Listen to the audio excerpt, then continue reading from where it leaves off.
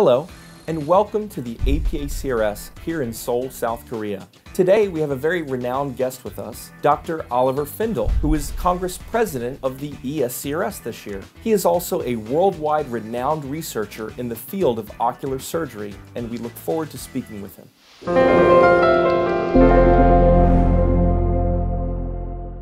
Dr. Findl, welcome to the program. Thank you, Matt. Great to be here with you. Could you please briefly introduce yourself for our audience? So I'm Oliver Findl. I'm from Vienna, Austria.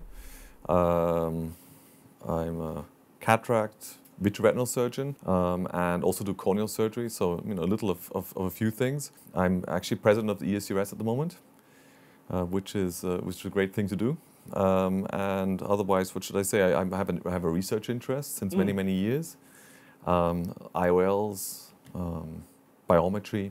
I have a private practice on the side, but actually I work in the hospital, Hanusch hospital. So that's what I do. Well, Dr. Findl, you were amongst the first surgeons to implant TECNIS Eyhance. Can you describe the characteristics of the TECNIS Eyhance IOL? So the lens is not just a monofocal lens, but it's what we call monofocal plus or enhanced monofocal. So the lens has, let me say, a central zone which has a little more add. But it's a continuous change from the periphery to the center, so you don't see a zone, you don't see any rings. So you will not be able to discriminate that lens from the standard monofocal lens. They look exactly the same. Same material, everything else the same. But when you look at a power map of the lens, what you do see is that in the center there's a little more power. And what that does is it essentially does two things. It will increase what I call the landing zone. So that means defocus curve is a little broader. Even if you're like quarter of half a diopter off, in minus or plus, the patient still has a very good unaided visual acuity. So that's the one thing. And the second thing is that if you really hit emetropia, or if you go a little monovision on the other eye, a little minus, like half a diopter, 0.75, these patients actually have pretty good intermediate vision as well. So it turns out that there's quite a few of these patients who really can see things pretty well at arm's length. Especially PC, household work, that kind of work, can navigate really well without glasses and essentially need glasses for real reading or small print, or when the lighting is bad, like with many other lenses as well, but actually are otherwise pretty comfortable, have pretty good functional vision. Now, your research interests also include glaucoma. For patients with compromised eyes, will TECNIS Eyhance be suitable for them? So we do, well, obviously we have glaucoma patients, we have a lot of VR patients, macular patients, and on diabetics.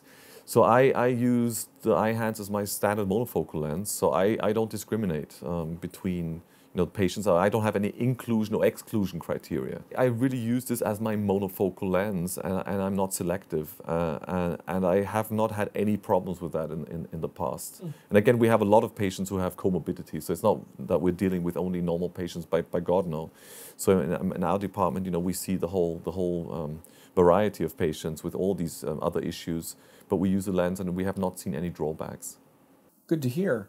So just as an estimate, how many TECNIS Eyhance IOLs have you used in your practice? So I think we stopped counting, but at some point, we started, I think it was nearly 4 years ago, and so we've now implanted something like 18 to 19,000. That's my estimate. Not only me, but my whole team. And per year now we're using something in the orders of 5,500. Again, it's our standard lens. And how are the outcomes and patient satisfaction following implantation of this IOL?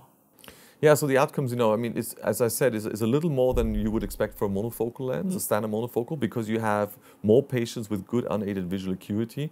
And again, quite a few patients, especially if you hit emetropia, that means the biometry and power calculation is good, who actually have pretty good intermediate vision. So I think from that perspective, the patients are pretty happy. Now, I also have to say that we don't, let me say, sell the lens as something of added value. So we really use it as monofocal. So we don't tell the patients that they're going to have a special lens, meaning that the expectations are also not high. And then it's really great because if you over-deliver after having not raised any expectations, these patients are especially happy. If you actually, so let me say, tell the patients about this may be an added value, added benefit, the patients have expectations, they may misunderstand as well. And then if you don't really deliver that, then patients may be a little more unhappy. Right. We don't have that because we're not doing that. We do that, of course, when we use trifocal lenses, when we use EDOF lenses, then obviously because the patients, may have to co-pay or whatever the idea is, Sure. then you have to start talking about these added values or added benefits. We don't do that, and so I think that actually raises, let me say, happiness, if you want. TECNIS Eyhance Toric II was recently made available in the Asia-Pacific region. How would you describe the Toric II platform? Yeah, so the Toric II platform, what it did is essentially, we had some cases, not many, but a few cases with the old, let me say, Toric TECNIS lens where we had some rotations. And there was also the one or other publication which showed slightly higher, rates of some rotation. Not much, but a little. And so obviously that always makes you a little worried, and especially in myopic eyes who tend to have larger capsule bags where in general rotation may be easier, you get a little worried about that. So Johnson & Johnson actually reacted quite quickly to that issue, and they added a frosted edge to the haptics. And from my perspective, that has eradicated the problem. So actually now we've actually done a trial just very recently where we looked at rotational stability. So we took the last image of the video, of the intraoperative video, and then obviously over time, 1 hour after surgery, 1 week, 3 months, and we compared them and did a complete overlay.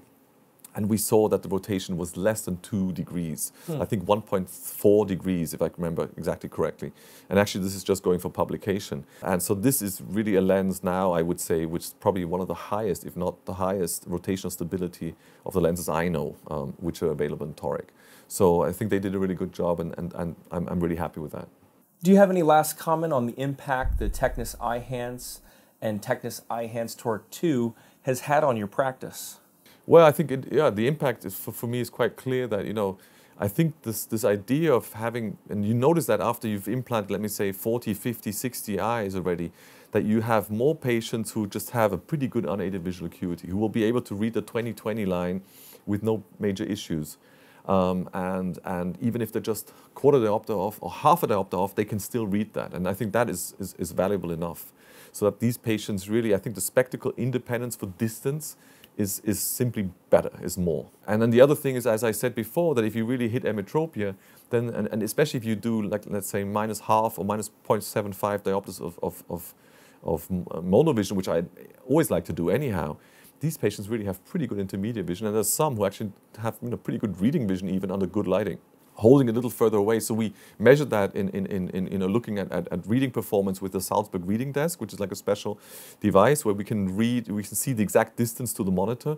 And we saw that they tend to read at 46, 47 centimeters, so more than you would otherwise expect. But still pretty good. Most patients have that length, arm's length. Even women, smaller women have that arm's length. And will still be able to read with good lighting. And that's always critical, as we know, also with trifocal technology. So, I think that's something you shouldn't expect. You should not raise that expectation. But actually, quite a few actually achieve that. So, and the Toric does the same job. So actually, I now also, even astigmatism of 0.75 diopters, I often will correct with a Toric, because it just gives them that slightly better acuity. Dr. Findl, thank you so much for joining the program. Pleasure, Matt.